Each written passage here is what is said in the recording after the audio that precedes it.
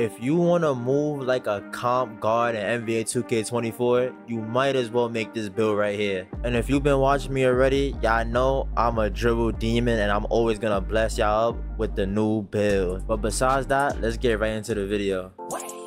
That boy Chance, he him. He ain't even touched the man.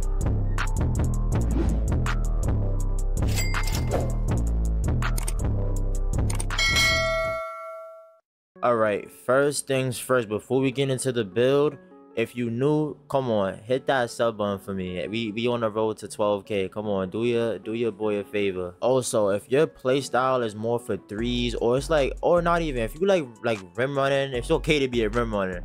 But if you a rim runner and you want to make a taller build, you could do that. You don't gotta make this build. I'm not forcing none of y'all to make this build. I'm just letting y'all know this is probably the best comp guard. Like, if people who play stage and want to play point guard position and be able to left, right, dribble, pop the three, maybe fade in the corner, shooting somebody's face, get an ankle breaker. If you want to do that, this is the build for that. Starting off with the build, you want to make your height 6'2". The only reason I didn't go 6'3" because in this year 2K is greedy with the badges. Not like last year, you can literally be a little bit lenient and you could put a high ball handle, high defense, and high shooting at the same time, and have an 89 driving dunk, and it will be perfectly fine. Not this year, you can't do that. Then for the weight, you're gonna go 165 pounds, and that's minimum weight. Then you're gonna go minimum wingspan 2, so you can get that highest 3 possible, just because we want to get that limitless on gold. People say limitless on silver is cool, but all I gotta say right now, if you want to be pulling from half court,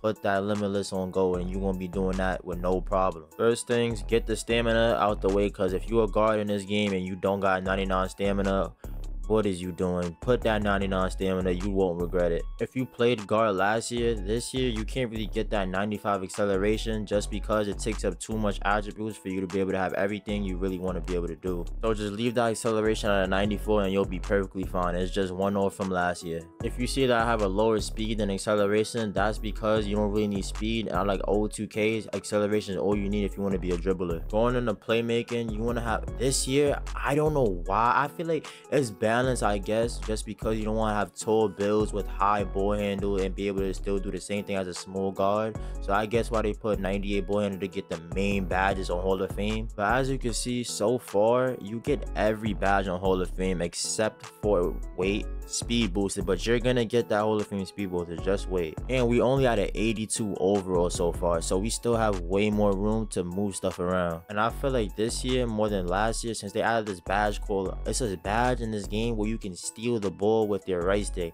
and I feel like once the lockdowns get that badge all the way up, I feel like steals are gonna become OP. And for those people that make them 6'6" builds and them tall builds, them tall guards, y'all want to dunk the ball, I feel like Locks is going to shut that down this year with that badge. So if those of you that are thinking like, why do I have a 98 ball handle? That's exactly the reason, because lockdowns this year, them 6'6" lockdowns, is fun to be on your behind spamming that right stick.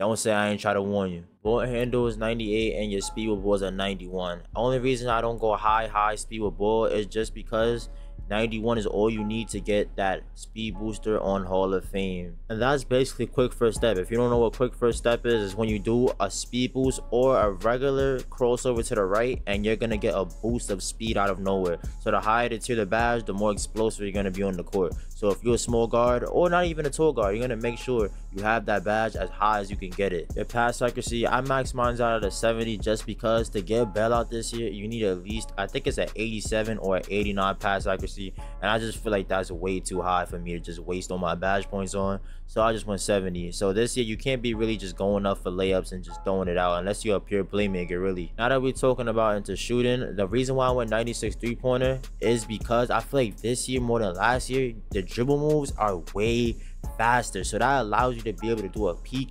Wow, people haven't found out a quick style. I'm gonna find out a quick style method for y'all, and I'm gonna drop it and I'm gonna post it on TikTok, so y'all stay in tune for that. But watch that 96 3 with limitless gold, and the movement from last year to this year, and the fact that you don't lose any adrenaline bars when you dribble around the court is going to be crazy. And as you can see, we are 99 overall just right there. You're just gonna copy down the stats and you made the build. And as you can see, this build compared to last year you was able to get a driving dunk. So this year you can't really get a driving dunk. Layups are super OP, so you can time them to the point where it's like he's not gonna really get the block unless it's a big 6'6" guard. Is not really gonna get in blocks because they can't really get around the whole category like last year. And no, don't forget, chase down costs so much attributes, so it's like, dang, is it really worth trying to get a driving dunk on a small guard? Not really. Plus, you're the fastest build on the court most of the time. Not even, probably all the time though. Maybe we gotta see how the year goes. 5'7" guards might come back and make a return with that 99 acceleration and 99 speed, but hey, who knows? We still in patch 1. Everybody's still figuring it out. I will be dropping that dribble tutorial. It's gonna be coming probably tomorrow or the day after, because I'm gonna be in that gated facility labbing like crazy. It's shades of, you see the players already. Y'all see it. Mr. Trae Young is up there, and you know Trae Young got that best fade in the game, and I'm gonna be 300 like a Trae. It's even in my name, 3-point shot hunter. Come on, this is the 300 build. If you a threes player like me, this is the 300 build. I guarantee you, you will be getting locks mad. And this year more than ever, we don't gotta worry about losing no adrenaline balls. But besides that, the labs is coming soon, the SIGs is coming soon, the jump shot will be coming soon. And I'm gonna see you on the next one. I love y'all boys. Peace. Bye. Have a beautiful time.